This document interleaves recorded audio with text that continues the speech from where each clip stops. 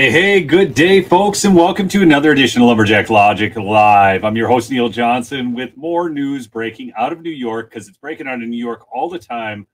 I think this is disheartening to many of us because we did not know and fully understand just how corrupt the judicial system was. We put a lot of faith in that everybody had their day in court, that these, a right to a free and fair trial, a speedy trial, all of that. Look at this. We've already got a super chat. I got to bring it up by Brooks Kelly. It says Braggs hates cops. That will be his downfall. He's got a lot of downfalls.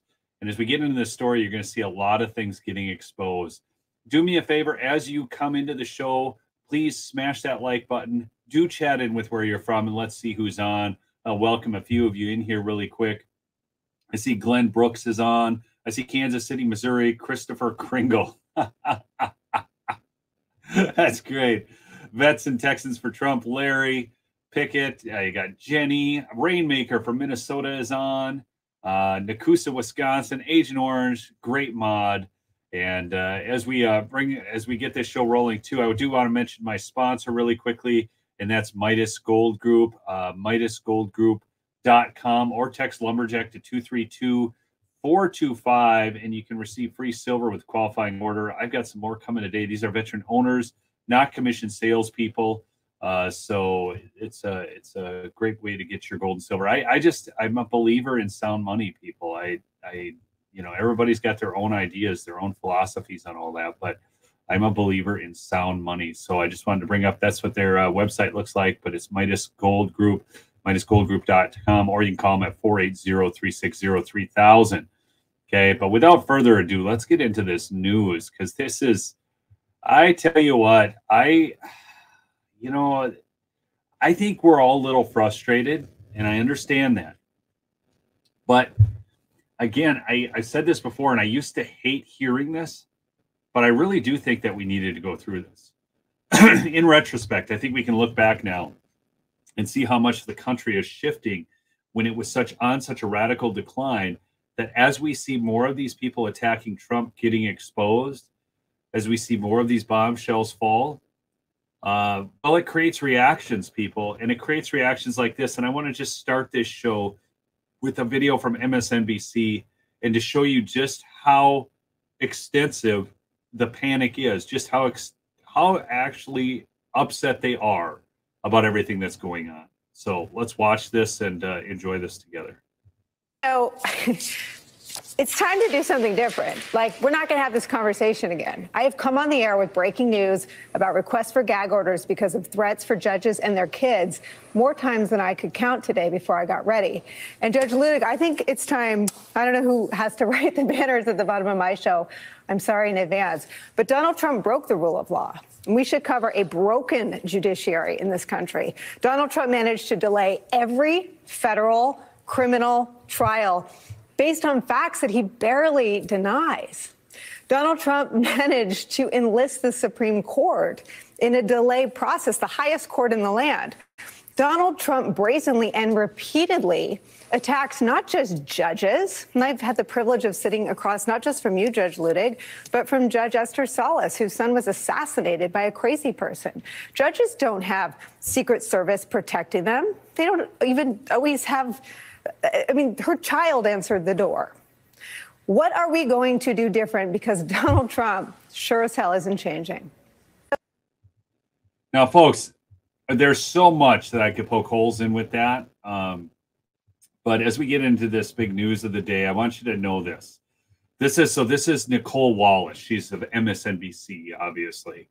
And Trump criticized New York Judge Juan Merchant's daughter. Okay, now, here I got this from Colin Rugg off of X. What Wallace didn't say during her meltdown is the fact that Merchan's daughter is president of a far-left political consulting firm. And I'm going to bring the receipts to you here. Those are brought to you courtesy of Laura Loomer.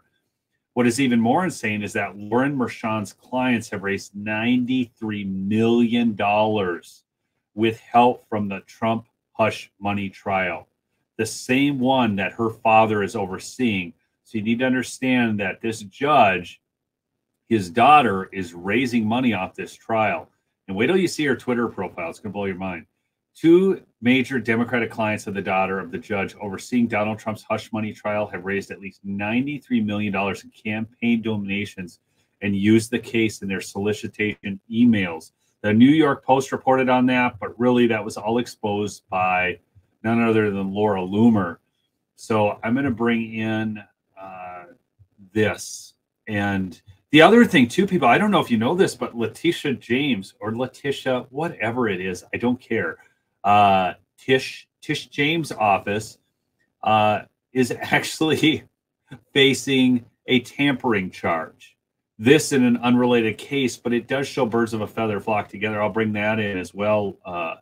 But let's get into this story here. I'm going to make this just a little bit bigger so y'all can see it. Hopefully the best. All right.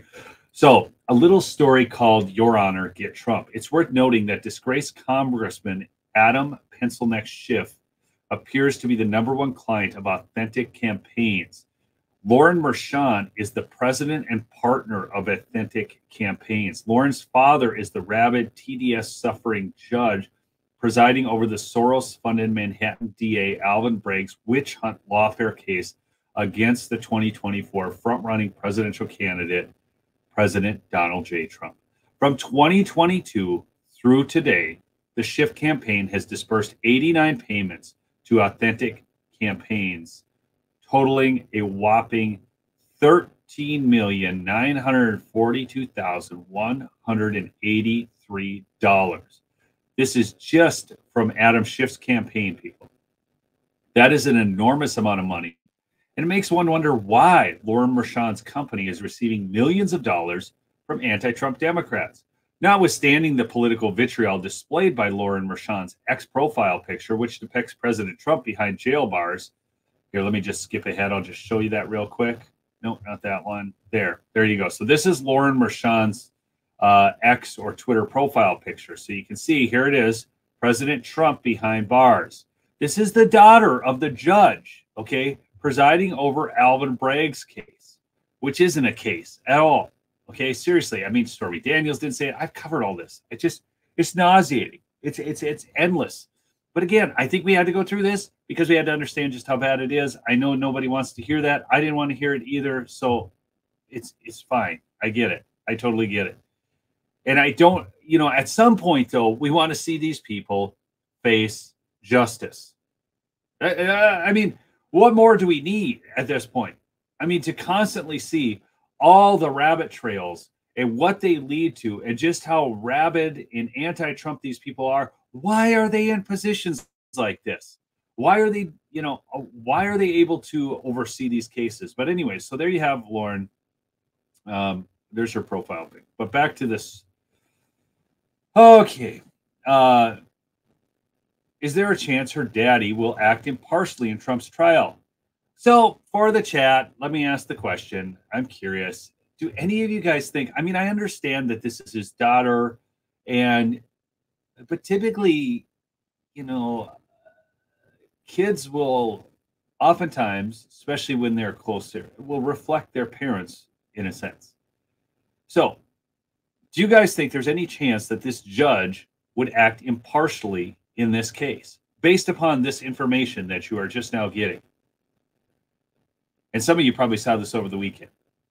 But I was busy celebrating, that's right, Resurrection Day. Not whatever Visibility Day, but Resurrection Day. And I don't pay any heed to the other stuff. I'm not going to make videos on it or anything because it's ridiculous. It's not going to end well for these people.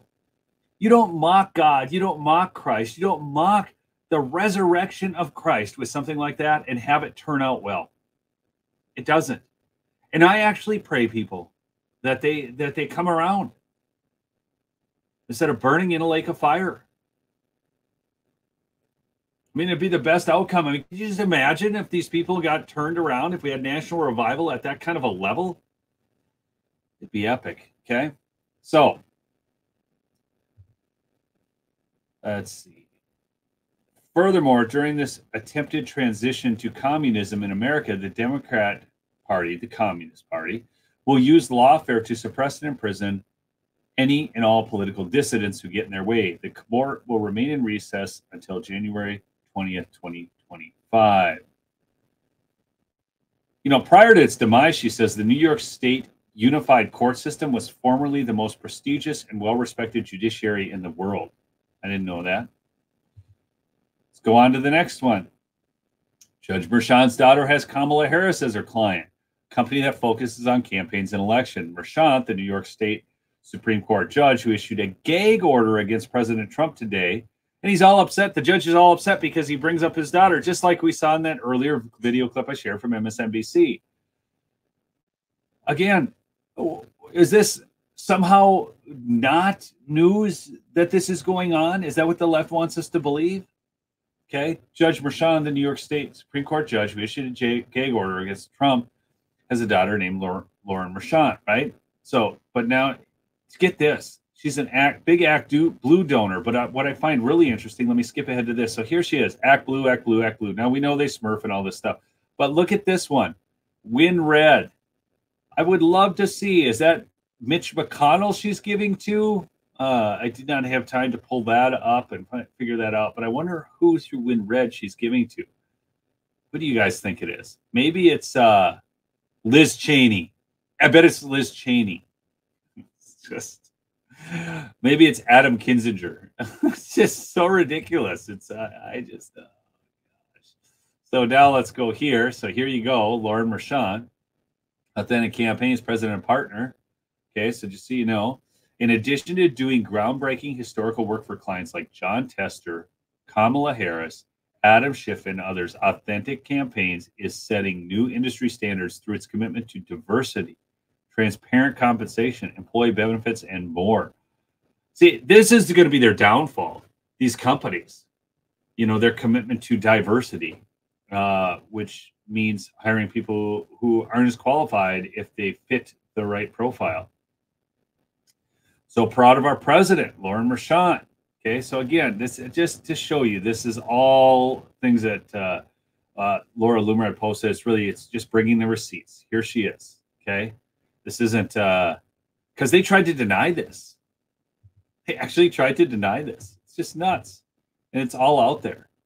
Okay, so then she had posted a video, but again, I didn't bring that in. It was 21 seconds. It just shows where these links go to. The same handle linked on the official staff page for Kamala Harris at Lauren M426. Okay. Then let's go down to this because I want to get in Trump's statement on this on Judge Engoron, because it's not only obviously this Merchan and Alvin Bragg. And then, of course, I still have that story from Letitia James here, but Judge Engoron has refused to obey the decision of the appellate division relative to the statute of limitations. And this is the thing, and I think what happens is we continue to see so much corruption. Getting back to the base of this is a case that, because of statute of limitations, never should have even been heard, and then it was heard in the wrong court. It was not heard in the commercial division. I'm talking about Engoron's case now. I know it's tough to keep track of them all. You know, you got Jack Smith, you got Engoron, you got Fannie down there, Bonnie. See, they all, you know, Letitia, Bonnie, Fannie. I don't even think it matters. The names don't matter. The corruption matters a lot. Okay. Anyways, back to this. It is frustrating. I get that, people. But again, the exposure is what we're after here right now, because we need to win in the court of public opinion. No matter what's happening, and the left is freaking out about the delays, no matter what happens, we need to win in the court of public opinion. So this is a confrontation between a judge and those that rule above him, a very bad situation in which to place New York State in the rule of law. You know, you saw too, just down in Georgia, Fani Willis defying orders of a judge and speaking out about, you know, how this is really, it's all about racism when he asked her not to. And people say, well, you know, Trump's speaking out, the judge is telling him not to. You know, this is, but our justice system is so far defunct right now. Engoron has disrespected the appellate division in his very clear and precise ruling. He should be made to do so, and at the same time release the gag order. This is the 5th time in this case that he has been overturned, a record. His credibility and that of Letitia James has been shattered. We will abide by the decision of the appellate division, post either a bond, equivalent securities, or cash. This also shows how ridiculous and outrageous Engoron's original decision was at $450 million. I did nothing wrong, and New York should never be put in a position like this again. Businesses are fleeing. They are, people. It's wild. Violent crime is flourishing. You see that every day. And it is very important that this be resolved in its totality as soon as possible. Thank you. I think one of the big stories here is, as we see that these judges are getting exposed, their wife, anti-Trumpers, Trump behind bars on their profile pictures, Trump in a jumpsuit in their profile pictures, and so on. This is the same thing. Engoron's wife was the same way as this gal, the daughter of Merchan. But as you look at this stuff, I think it's really important that we remember that these were cases that never should have even been brought. So as we expose all the fraud behind this, I ultimately think Trump will win as he appeals all the way up to the Supreme Court. I don't doubt that.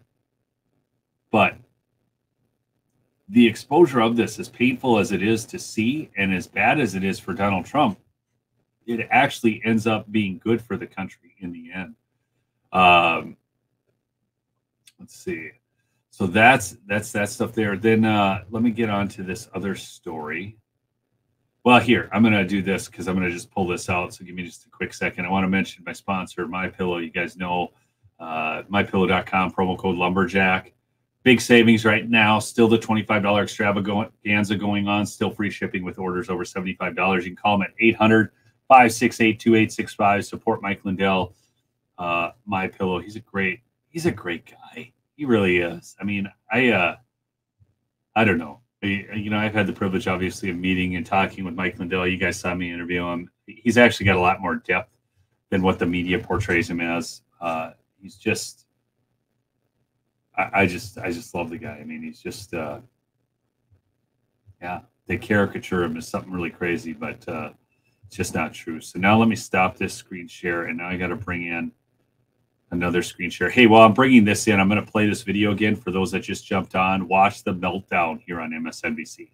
So it's time to do something different. Like, we're not going to have this conversation again. I have come on the air with breaking news about requests for gag orders because of threats for judges and their kids more times than I could count today before I got ready.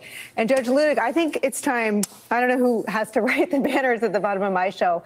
I'm sorry in advance.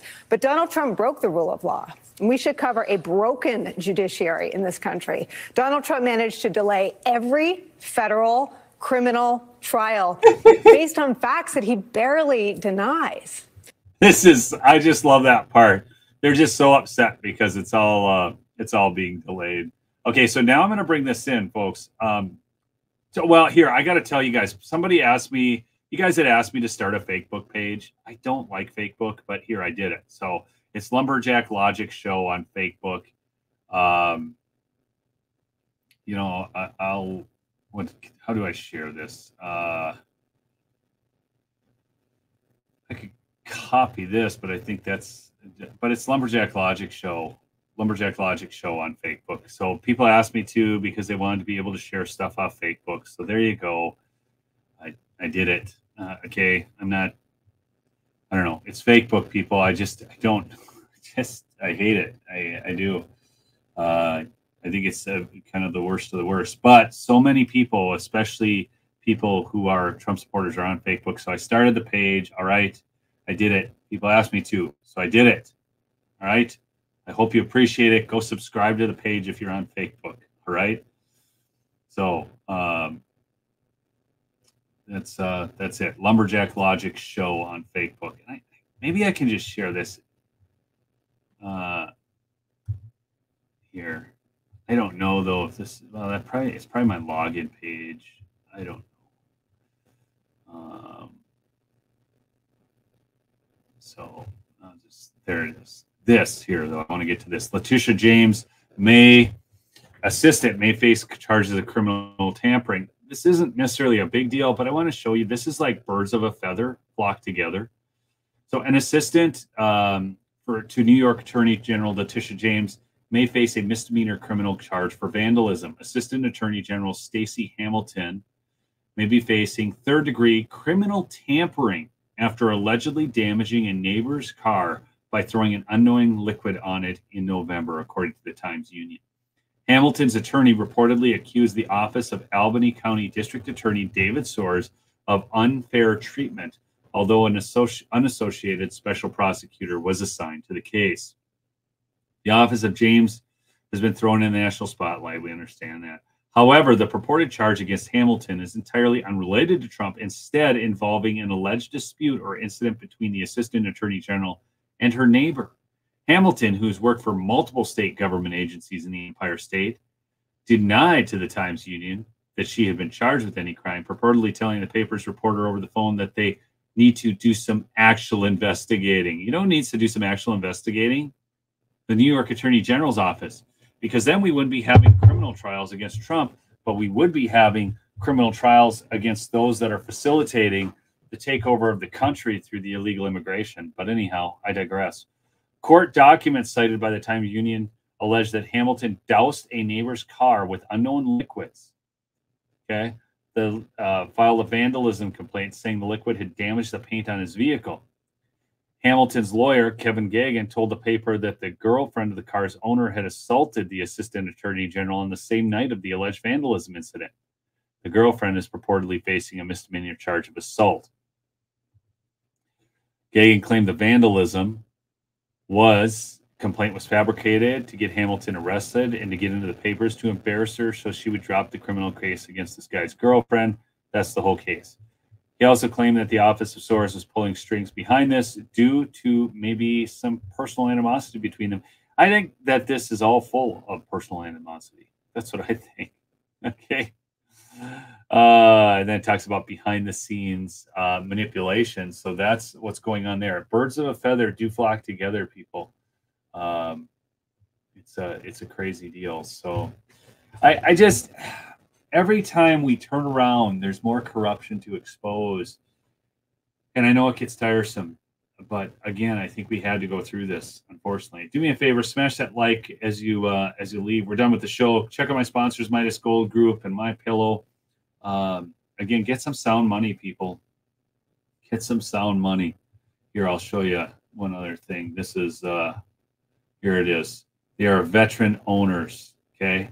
I have some stuff coming today. I got some graded coins. I haven't done that before, but like a graded, I'll show you when it comes. I'll show you. It's like silver dollars, old silver dollars, and a graded Liberty Eagle in those cases and everything. Usually I just like to get the stuff for what it is. It doesn't matter to me if it's mint. It's just having silver around to trade. Anyways, I love y'all. Keep fighting the good fight. Stay true to the cause. We're winning. We're winning. Often it's darkest before the dawn. I know that's a kind of a pop culture thing, but we're winning. Okay, we really are. In the court of public opinion, we're winning, and we got to help this young generation out. This is it Gen Z now? We got to help them out because they're led so astray by the schools, the education system, the news media, all of it. So, do it for the children, as they say. Anyways, thanks so much for joining us. See you on the next episode. Peace out. If you're new, do subscribe. All right, do subscribe. Love to have you on board.